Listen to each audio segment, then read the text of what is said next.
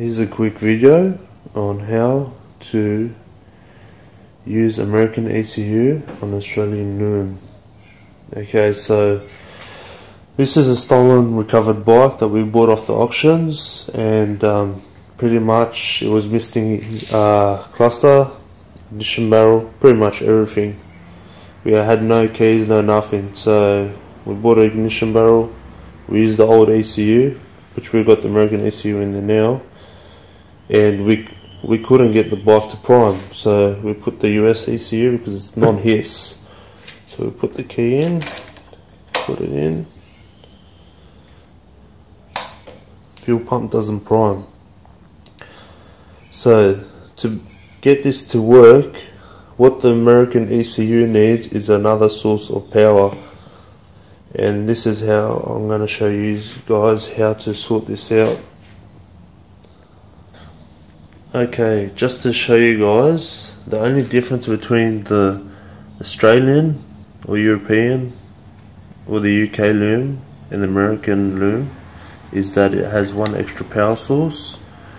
What you guys would have seen on other videos is they were telling you to add another 12 volt source to power up the ECU to get the bike running.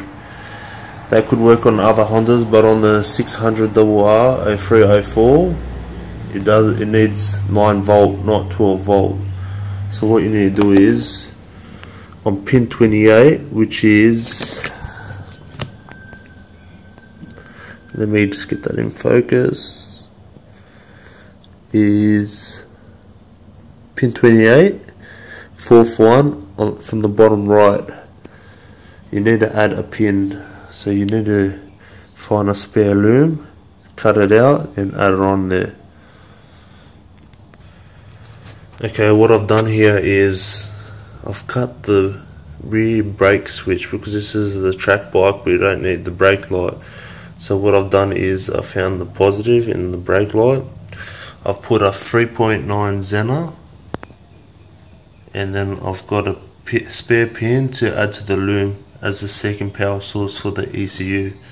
So now what this is doing is 12 volt will be pumping into there. This is the 3.9 Zener, which will cut the volts down to 9 volt to power up the ECU.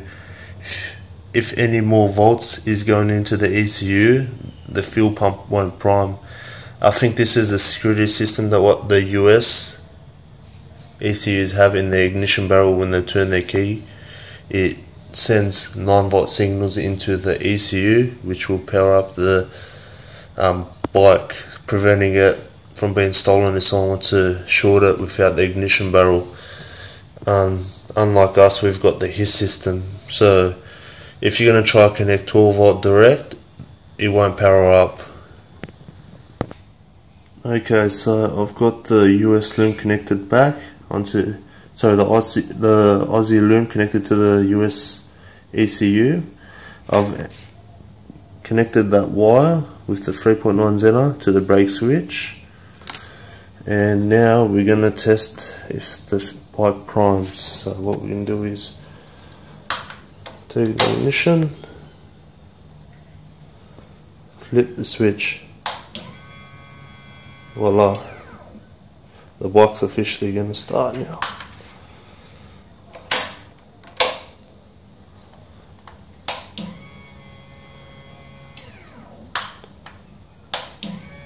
Every single time we're supplying the power to the petrol tank,